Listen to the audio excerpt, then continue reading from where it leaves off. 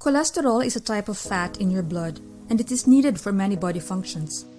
Cholesterol is made by your body, and it also comes from the food you eat. High cholesterol means that you have too much fat in your blood, and it increases your risk of heart attack and stroke. LDL is the bad cholesterol, and HDL is the good cholesterol. High LDL can raise your risk for heart disease, heart attacks, and stroke.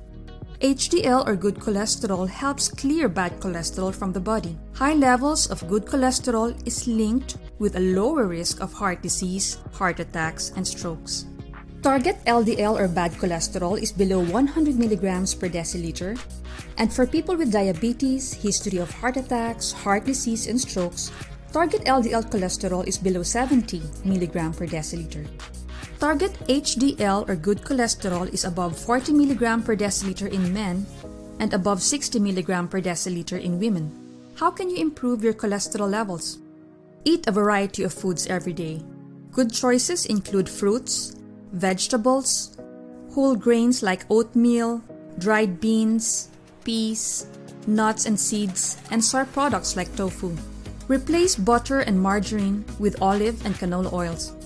Replace red meat with fish, shellfish, and soy protein. Limit processed and packaged foods like chips, crackers, and cookies. Bake, broil, and steam foods. Don't fry them. Be physically active. Get at least 30 minutes of exercise 5 days a week. Walking and dancing are good choices.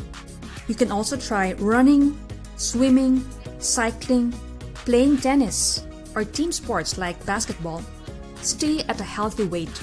Losing just a small amount of weight, even 5 to 10 pounds, can reduce your risk of having a heart attack or stroke. Do not smoke. Thank you for listening. If you like this video, please click the like button, hit subscribe, and ring the bell. Be healthier.